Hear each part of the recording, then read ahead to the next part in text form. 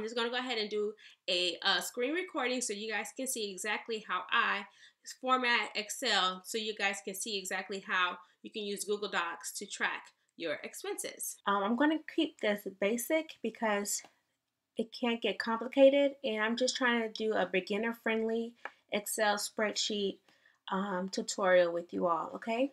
So the first thing you need to do is go to docs.google.com.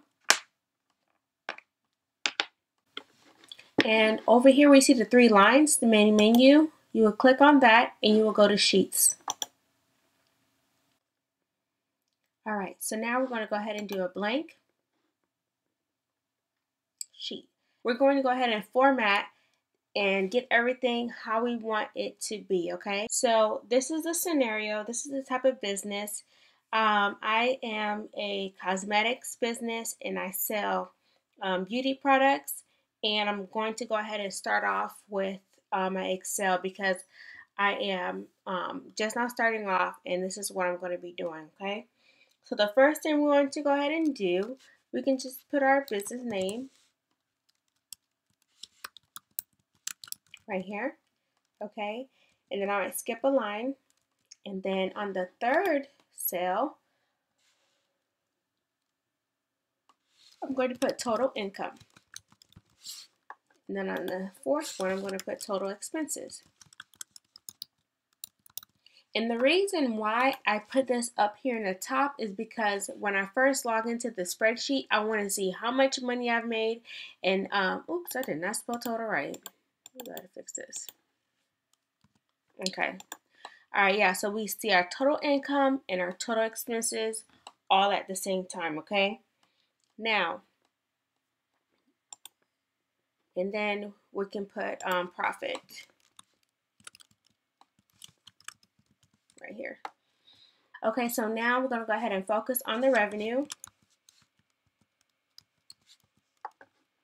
Okay, so we have the revenue section here. And so under revenue, we're going to go ahead and put our title pages, okay? So for our titles, we're going to have date. I'll tell you guys I cannot type. I'm going to tab over, and I'm going to put source. I'm going to put description. And then we're going to put amount. Okay, so then we're going to go down some more. I'm just going to skip some spaces, and we're going to do expenses. Okay, and we're going to do the same thing. We'll put date, and then we're going to put source, description. I could have just copied and pasted, but I'm being extra, and amount. Okay, now I'm going to explain to you why I've titled this, and like I said, I did it so it can be very easy for you to follow and not complicate things, okay? So for revenue, anytime you have money coming in or you're making a deposit, you're going to put the date. The source is, you're going to say, where is this money coming from? Is it an ATM deposit, or is it a sale, or is it a fundraiser, what have you? What is the source, okay? What is the source? And then you're going to describe it.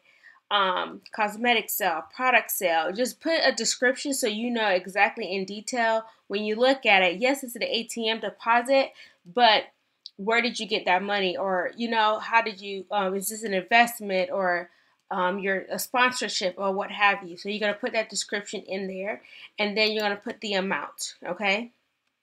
You're going to put the amount in here.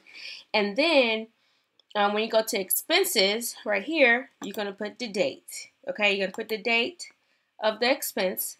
What did you do? Were you buying products from your vendor? You may put the vendor name. So if you bought it from Amazon, you can put Amazon right here. And then in the description, you can put exactly what it was. Pigment, base, or what have you, tubes, glitter. You put that description in there. So when you look at the date, you look at the source, you look at the description, it all makes sense to you just by glancing at it. And then you put the amount right here. Okay, so now I'm going to go ahead and fill this out.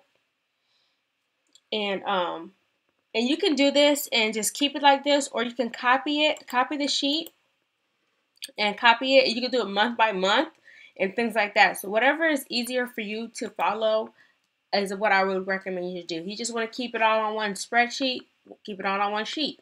If you want to do different tabs within the sheet, so I suggest you do that so you can see how much money you're making from month to month. So that's always easier for you to do. So let's just say you want to do that. Let's just say you want to name this. Okay, we are May. We are in May, so I'm going to go ahead and put May. And let's just say I wanted to keep the same thing. I want to do the same thing. I'm going to do copy and do existing spreadsheet. Or no, yeah, duplicate. Is it duplicate? Yeah, that's what it is, duplicate. And so I'm going to do that and rename it and put June.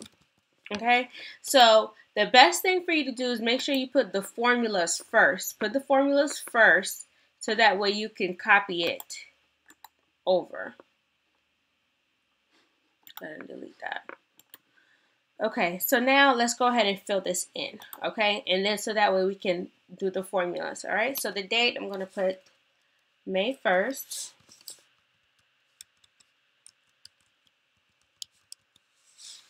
And since I'm a new business, let's just say I started off with a $500.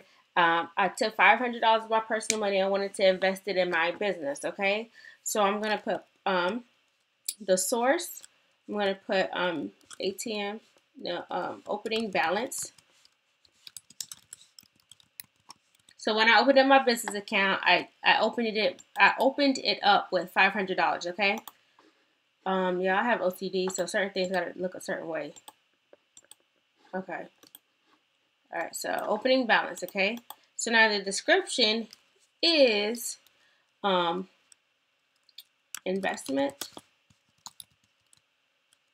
for business. Okay? So for me, when I'm looking at it, I know exactly what this means, okay? Investment for a business is an opening balance. How much is it? $500. Okay? So that's that. Now, that's the revenue, right? So let's just say that's the only thing that's coming in for right now for May. But for expenses, we have some expenses coming up for right now. So on May the 2nd, I ordered some business cards from Vistaprint. So I'm going to put Vistaprint right here, and I'm going to put business cards. If I wanted to, I could put 500 business cards and 100 business cards, 250. Whatever helps you know exactly what's going on and what you purchase is the better. Is best, okay? So let's go ahead and put I ordered 500 business cards, okay? All right. I'll just put, let me be a little bit more specific so I know what this 500 means. So I can put quantity, it's 500, right? Now, the amount, they had a special going on and I paid $50, right? So $50. So what I can do is now I'm going to put the formula so that it can keep track of what's going on right here. So I'm going to go ahead and put, okay, total revenue. And then I'm going to put equals. I'm going to put the sum of this. Okay, that's what I'm going to do it. And then I'm going to put total expenses. And I'm going to put equals sum of, get out the way please, get out the way. Alright, here we go. Alright, like that, okay? So now, when I'm doing my total income right here, put equals sum of this number, and then total expenses equals sum of this number, okay? Now, total profit is how much is left. So we're going to do a formula. We're going to put equals this total income minus total expenses. So I know right now I have $450 as of right now, okay? And so because we formatted these cells, so anytime we add numbers, the 450 should update accordingly, okay? So let's just say I made, how how can I say this to make sense? Let's see here. Let's just say my mom, she wanted to support my business and she gave me $100. Okay, so on 5/3, okay, I'm going to put this as a sponsorship. Okay, and I'm going to put mom,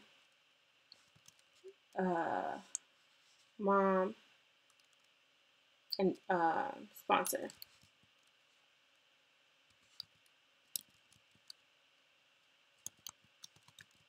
Okay, like that. Okay, and I'm going to put the $100. Okay, you see how the total revenue column went to 600, and now the total profit right now is 550.